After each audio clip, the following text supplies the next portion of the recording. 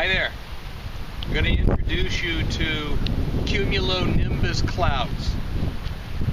They're the ones that bring terrible storms. Only cumulonimbus clouds bring tornadoes.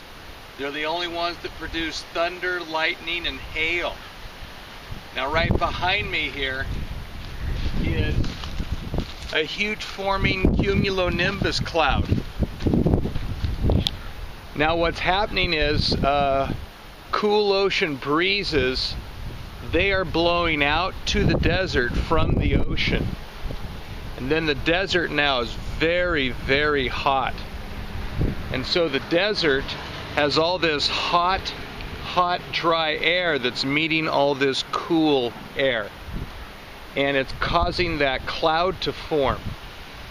Notice how flat it is up on top. And then if we stuck around for several hours, we would see thunder and lightning. I guess we would hear the thunder, see the lightning. And if the differential was high enough between the cool ocean moist air and the very hot desert air, you would get air moving up at such a speed that it would create hail. And so that's basically what a cumulonimbus cloud looks like.